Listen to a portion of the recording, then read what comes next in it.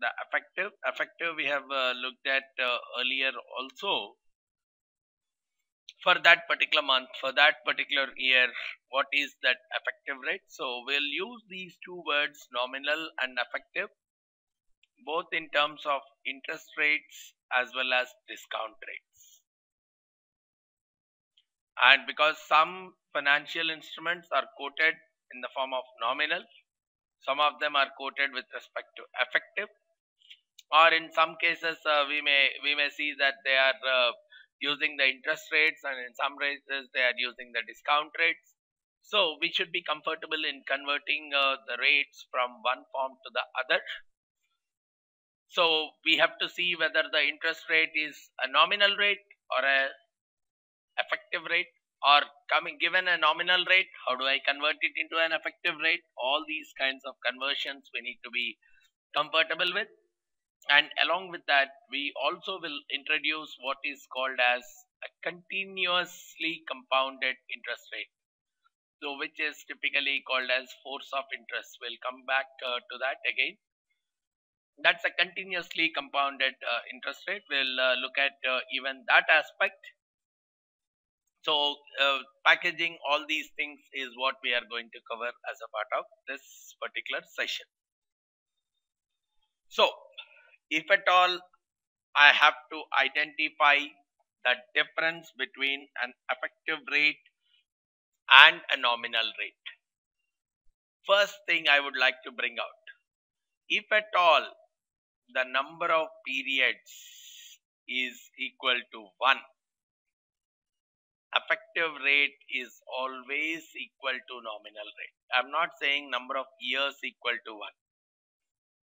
Number of periods equal to 1, I'm making a statement that effective rate is equal to nominal rate.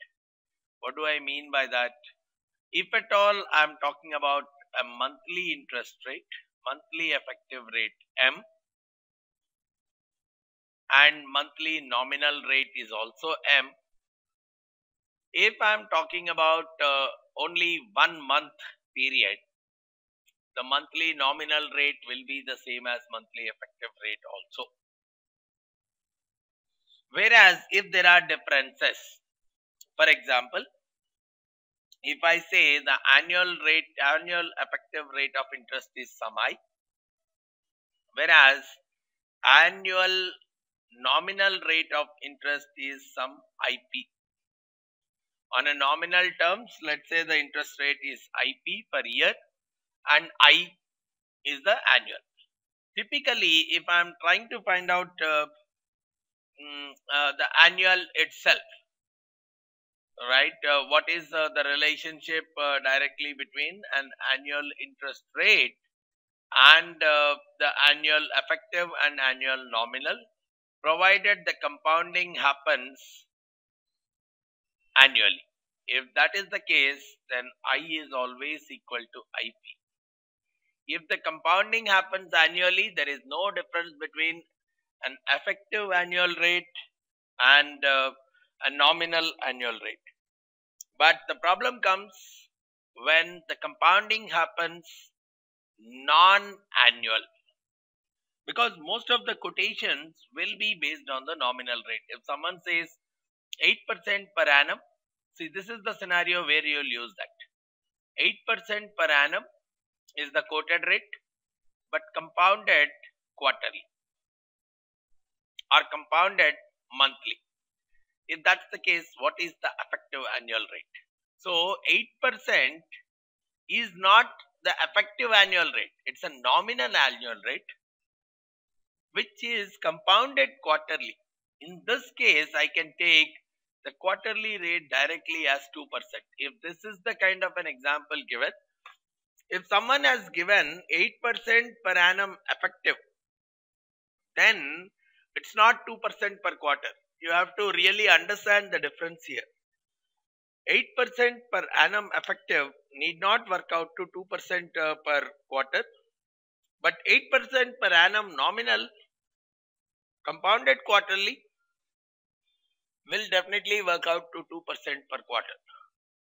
So that is what is the terminology difference, because some banks, most of the banks, the way they quote on their deposits is primarily the nominal rate along with the compounding frequency. So the simple logic always is, if at all I have to find a relationship between the two, first I will take, depending on what is their compounding frequency. So the effective annual rate, we know it is 1 plus I.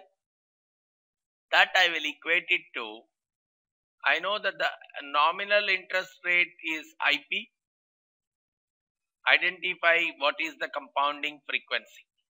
So if it is semi-annual, you take P as 2. If it is quarterly, you take P as 4. Because I can find out the quarterly interest rate is nothing but 8% divided by 4. And raise it to the power 4, which is raise it to the power P.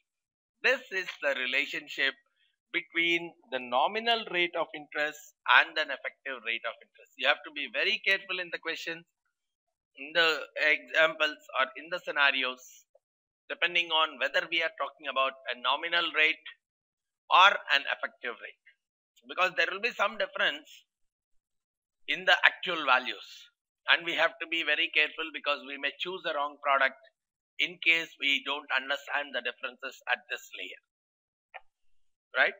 So wherever the duration works out to be 1, there is no difference between the two. But if the duration is multi-period, this is the kind of relationship that works out between the two.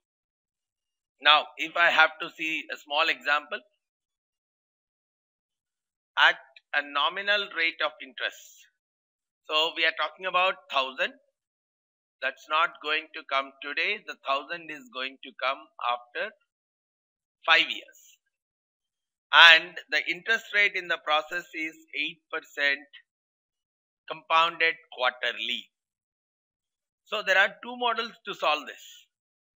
Either, so the discounting factor, whatever I may have to find out, I can do it based on assuming that 8% quarterly is nothing but 8% per annum compounded quarterly is nothing but 2% per quarter, and P take it as number of quarters, which is 20 quarters, and find out the present value, which is nothing but, as per the discounting mechanism, 1000 by 1 plus I, 1 plus 2% to the power 20. Take the, because 2% is the effective quarterly rate. If I am taking off a quarter, if I am just looking at it as a quarter, then I can very well take it as 2% per quarter, and I'll take it as 20%, 20 quarters, and do the compounding. So which will work out to me as 1000 divided by 1.02 to the power 20. So some 672.97 is the present value, if I am directly doing through that mechanism. But there is another mechanism. I can convert 8% per annum compounded quarterly into an effective annual rate. How do I find out what is the effective annual rate? 1 plus I is equal to 1 plus 8% by 4 to the power 4, which is nothing but 1.02 to the power 4 minus 1 will become the effective annual rate. Okay, let me find out effective annual rate. 1.02 to the power 4 minus 1, which is giving me 8.24% is the effective annual rate. Now all I can do is effective annual rate to the power 5.